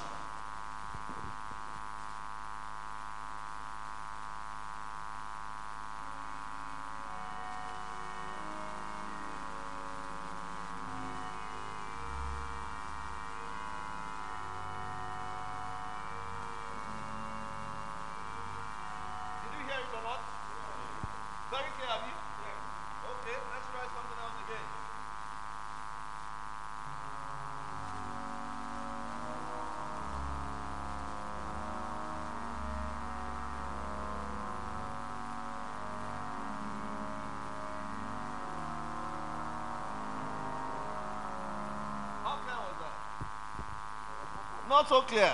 I was doing some nonsense stuff, trying to display what I can do on the organ. You don't do that. Do you get it? Okay. Let's try something else.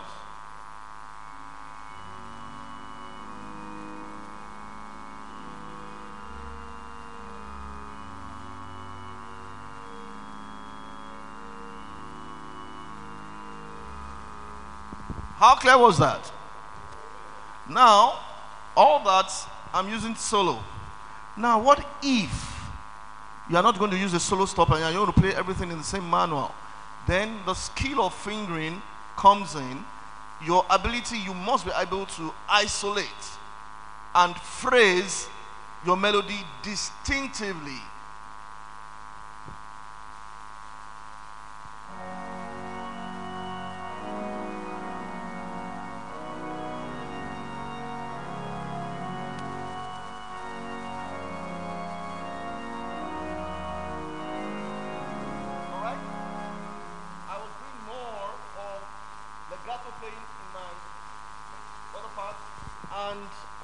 Keeping that going. Right. So, basically, the only rule to this is clarity in whatever you do. And if you don't have enough resources, just play unison. Just play unison and leave it. All right? Okay. Answered your question? Yes, sir. Finally, sir, sorry. There are some buttons or some stuffs you will see that they wrote MIDI. I don't know the application and what works on the organ. MIDI buttons. I don't know. I've seen it in some organ. So what is the function? I don't know its applications. Things to confuse you in the new age. Technology gimmicks, you know, so that you can keep asking questions. It's so simple. When Mozart said the organ is the king of instruments, there was no MIDI. So don't lose any sleep about it. But what the MIDI is a protocol, right? For you to connect other sounds to the digital organ.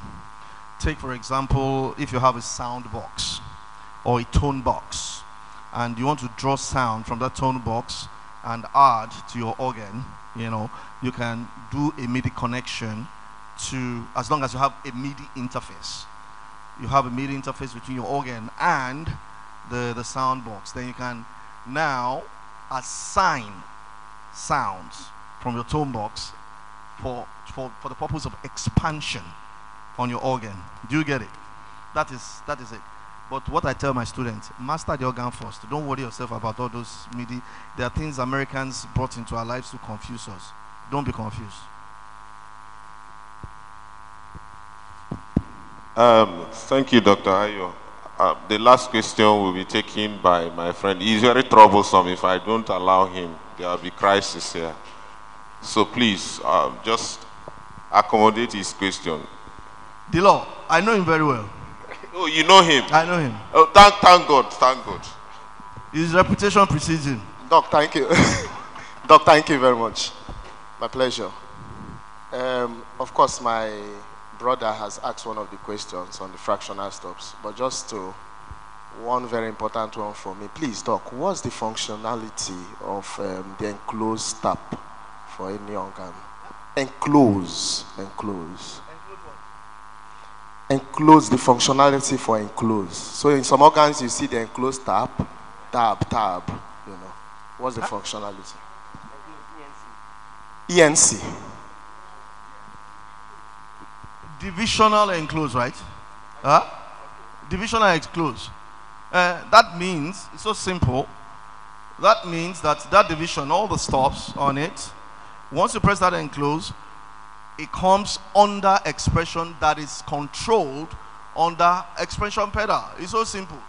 There's nothing in it. Maybe you were not here when I explained what happened in the 1850s, you know, when, I mean, the essence of the swell organ.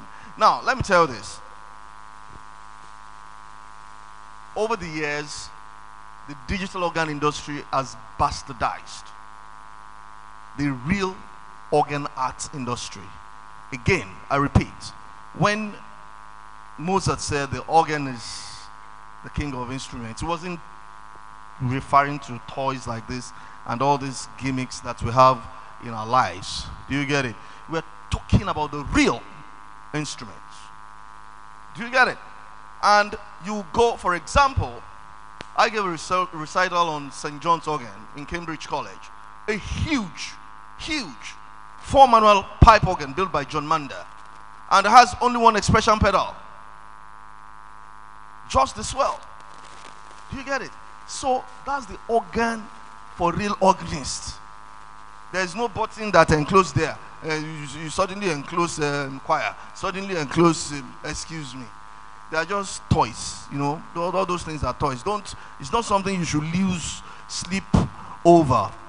Technically, the most important thing on an organ is for the swell division to be enclosed. You know, is to be enclosed. Now, you have all these extra aids to help lazy organists who don't have control. You know, I talked about that earlier on. You know, having control over the organ. Because when you have those additional enclosed blah, blah, blah, that means you can put the whole organ under expression. And that goes contrary to the principles of organ design. Contrary. The great organ is great for what they call it organ, or Hauptwerk, the head organ. It never comes under expression. That is what it is. Now, the choir organ, actually the chair organ, which is a set of pipes from the days of Baroque that Bach would sit on. And it's a diminution of the great. It's not under expression. Then it comes with certain stops, beautiful stops, basically flutes. Do you get it? You know, and then eventually we had the 4th manual coming into our lives with solo stops, and some designers felt it should come under expression, which is understandable. But the most important thing on the organ is the swell coming under expression. You know, it is sad that in Nigeria we don't have pipe organs again. You know, because the pipe organ culture is virtually dead. So we don't have regulators again. You know, a lot of these digital toys, they distort our thinking. They distort the real essence of the industry. But like when we were growing up, when we play all these toys, we always went back to the pipe organ. And that was the control for us, which made us understand. So yes, there are a lot of, look, a lot of digital organs today, reeds you don't find convincing, strings you don't find convincing, flutes you don't find convincing. Then they will now have orchestral sounds, synthesized string, pan flute, timpani. Huh? Huh? Is that an organ? I hope I answered your question, sir. Thank you very much. A round of applause. I said it, if I hadn't acknowledged my friend and brother, Wilcox Abbey, there will be crisis here, and incidentally, Dr. Ayo also confirmed that. Wilcox, thank you for forgiving me. Ladies and gentlemen, once again, a round of applause to Dr. Ayo. And before I call on our elder here, I call him our elder because, as far as I'm concerned, in the organ playing here in River State, Mr. Samuel Benibo JK is an elder. He's a grandfather to so many of us. And so before I call on him to make a few comments, I want to,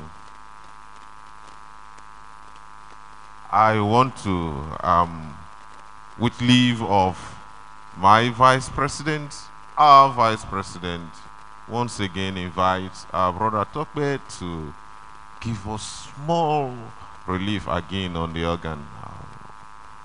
Can we usher him to the organ with a round of applause? Welcome, sir, once again. So I would like to ask, should I? No. I'd like to ask everyone, should I play something big or something that I build up from the scratch into like a hymn improvisation or a big piece? Big piece, improvisation. I can only play one. We are in River State and we are in charge. You play the small one and play the big one. Baraka. Okay, so please, thank you. All right, then. So I'll play another prelude, a small one, and to wrap it up, I'll play a modern piece. It's called "Power of Life." Just blow the place.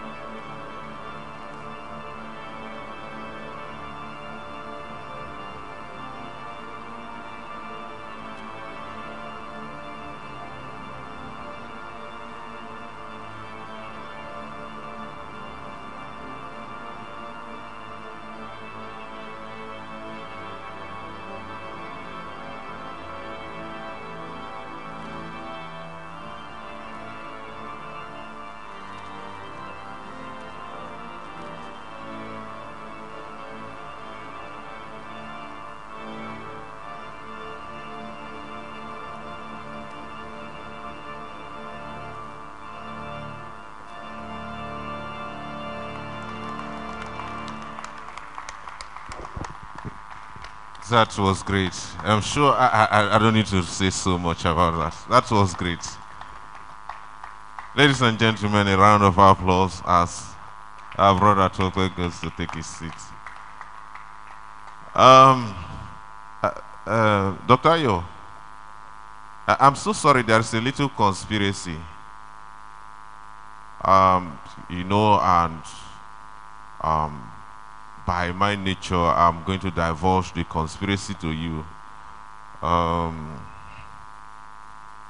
This is confessional statement. I conspired with Idala, and we were just conspiring that how can Dr. Ayo come to this place and having spoken to us in this level of eloquence, and we don't have any reason to feel his hands on the organ, and we came to the grand plan that is that not the wish of you see now what I was saying.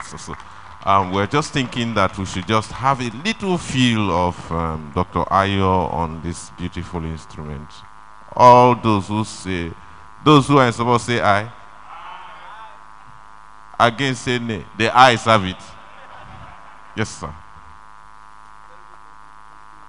Thank you, sir.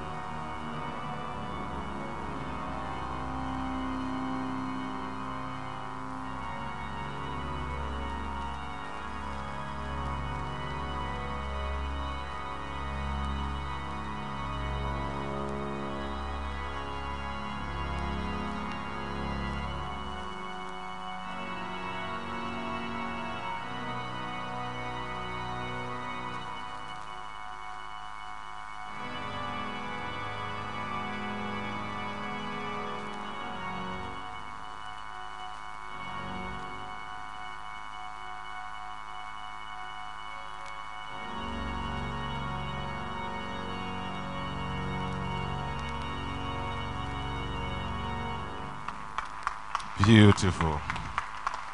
Beautiful. I wonder what we would have missed without this grand conspiracy. Mr. Dalat, thank you so much for conspiring with me. Wonderful. I could see the expressions on the faces of your listeners, Dr. Ayo, and I tell you that you were almost sending us to another realm. But thank God we are still here. We thank God. Ladies and gentlemen, a round of applause again to Dr. Ayo for that wonderful presentation. And it is on that note that I have the singular honor and privilege to invite our own elder to make a few comments on what we have had so far in this session. Join me as I welcome our brother, Mr. Samuel Beniwo JK, as he makes a few comments. Welcome, sir.